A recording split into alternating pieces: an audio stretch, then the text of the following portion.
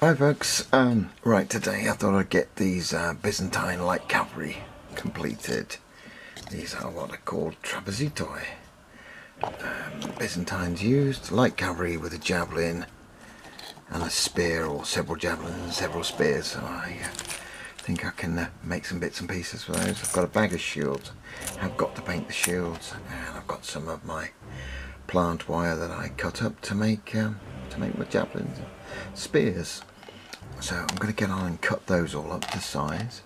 I may use some dressmaking pins to give them some javelins as well to hold.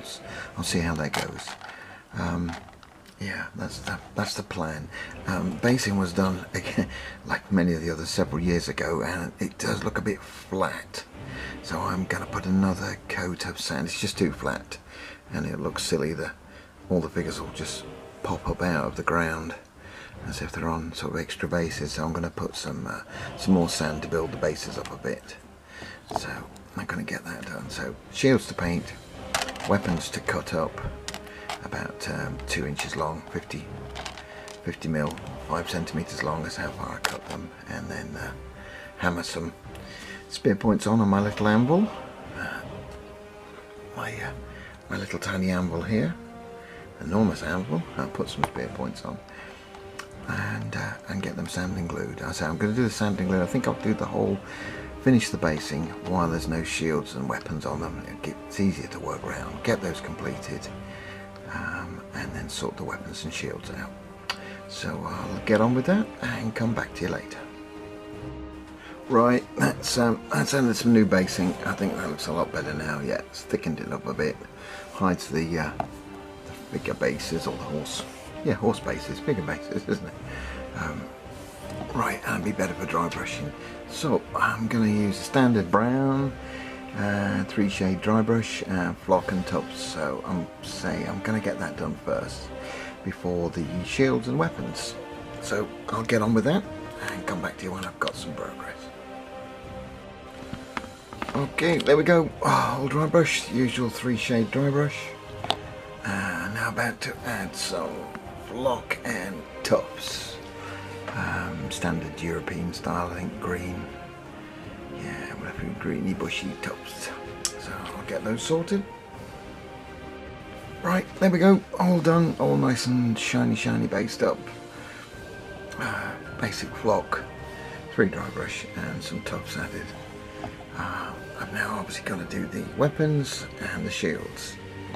And that's our little shields, little grey shields. I'm actually going to paint these. Just I think it'll be a basic red with the central boss. And the weapons, chopped up my my garden wire. Your garden wire, is it? Plant wire. That's it. And hammered a spear point.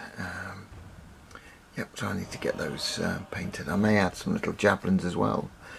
I'll have to see how I feel when I've got these bits done. So for now, that's the first stage all done and completed. I'm now going to start on the shields and the weapons. So back in a tick. Right, there we go, all done and dusted, all finished. Shields put on. I've just put a basic plain shield with a silver boss, as I had to hand paint these. And I don't think my hands are that steady to paint intricate shield patterns on, but they look good enough, I think. I've added the wire spear from the garden wire that I use, the 18 gauge. Saying the shields have just been hand painting a basic red with the silver boss or iron boss.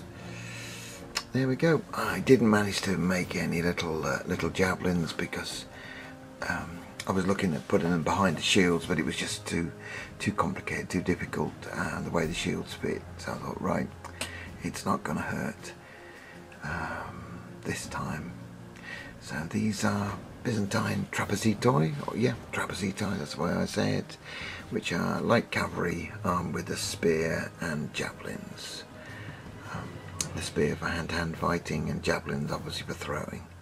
So 18-man unit added to the ever-growing Byzantine army. I'm obviously knocking quite a few figures out of late. I'm trying to get things finished. Yeah, so I'm pleased with how things are going. I'll take some stills, put them on the end, but thanks a lot, and bye for now.